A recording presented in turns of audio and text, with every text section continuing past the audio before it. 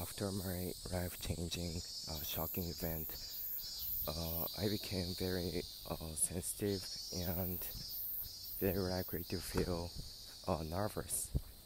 And a certain amount of nervous is good in terms of like preparing for the future and study and work hard. But my symptom is a little bit too much, and it affects the daily life. For example, dementia and um, like heartbeat is a little bit too much uh, sometimes, and also like I always feel insecure, and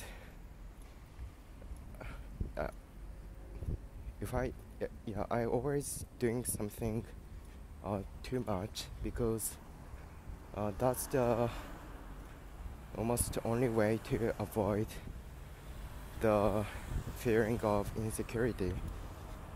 I study hard, but I don't know that's for yeah I don't that's based on the pure curiosity. I just I was just looking for something that uh, like for a change, like to escape from insecurity. The and I believe that it might be partly the na- the characteristic by nature, but uh, the relationship between the yeah mm, yeah family one of my family members that's that affects very negatively, and uh, and now I'm over 20 years old. I can choose almost everything without permission of parents.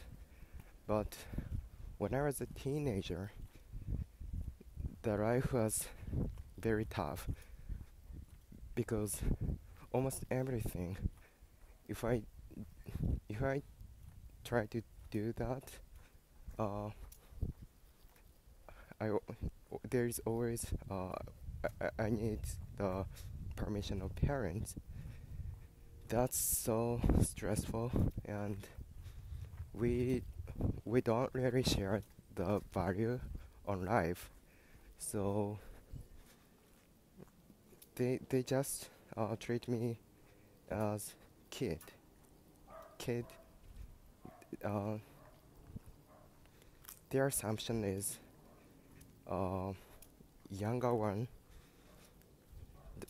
did not know compared to elder one. Yeah, it's sort of based on the ageism and patriarchy.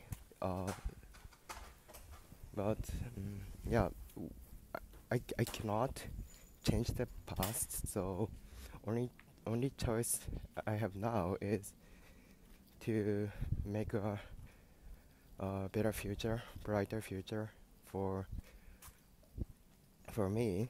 Um, so, but it's really challenging for me to um, to overcome that challenging past. So I need to like yeah it might be difficult. It might be important to think well about the past, but um, but overthinking is obviously not good for your health. So I have to do something to like like escape from that negativity, and doing podcast is one of the ways uh, to one of the ways to do that. So yeah, while talking, I have to concentrate on my talking because uh, I, I I didn't decide what to talk, and even my English is obviously not good. So I I need I need to pay attention very much for talking. So and I am now trying to talk wrong uh, to again escape from the reality. Yeah, especially for the past few days, my mental health is yeah not good, safe to say. So I I couldn't sleep well, and bad bad memories in the past repeat in my head. It's so stressful, really annoying, and there are too much burden on me. But I have to handle them.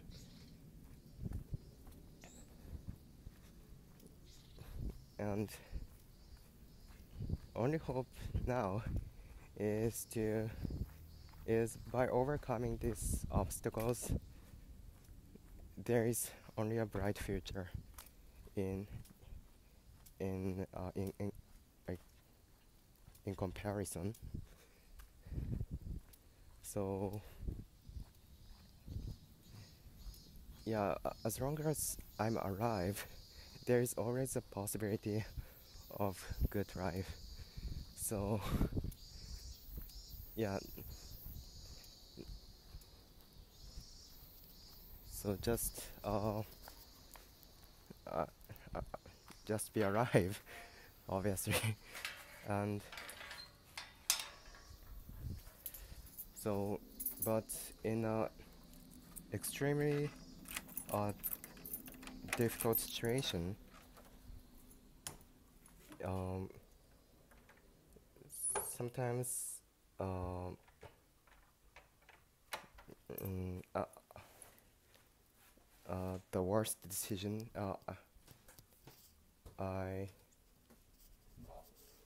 I I had few times to think about the worst decision, but yeah,